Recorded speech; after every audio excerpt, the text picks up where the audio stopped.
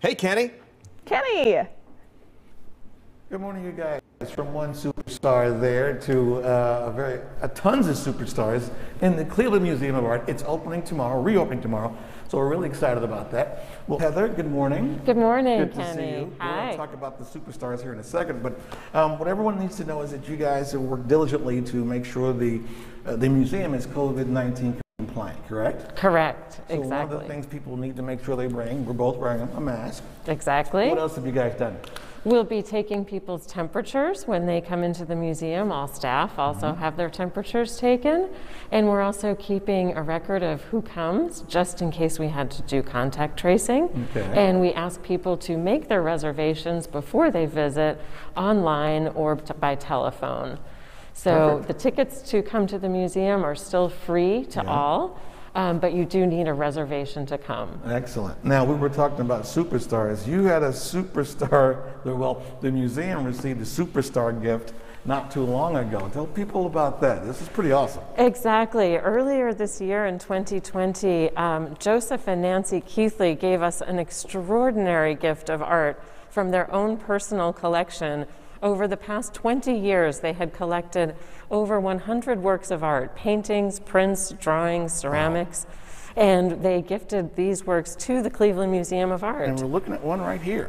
Exactly. This is a painting by Pierre Bonnard, and it depicts his wife, Marthe, in front of a curtain, in front of wallpaper, wearing a plaid dress. He painted his wife over and over again throughout his career. Wow. Smart man. Exactly. And the painting right here we're looking at now. Yes, this is by an artist called Maurice Denis. He actually worked together with Pierre Bonnard. So these two artists knew each other. They knew each other. They were friends when they were young, exactly. They were part of a group of artists called the Nabis, or the Prophets, working in Paris in the 1890s. And here we have a scene in Brittany of a regatta, people gathered along the water's edge, watching the sailboats in the distance. That's pretty awesome. And then this piece. This is one of my favorite paintings from the gift. This is by an artist called Edouard Vuillard, this one right here. And this is a painting of Vuillard's mother and his niece. So it's an intergenerational scene with a grandmother seated at a table with her little granddaughter.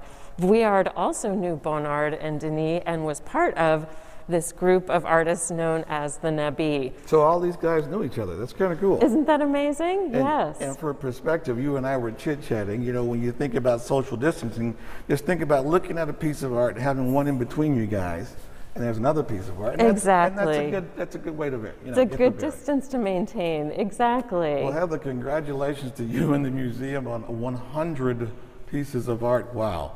Thank you. That's going to be a lot of fun. We're really looking forward to sharing this gift with the public. Yes, indeed. And you guys can come check it out tomorrow when the museum reopens, COVID-19 compliant, but you can still see such beautiful art here at the museum. All right, we're going to go back to you guys in the studio. Oh, thank you. Thanks, Kenny. Just such a gorgeous place, right? We are so lucky to have that museum here. We are for sure. Wow. Good morning. Happy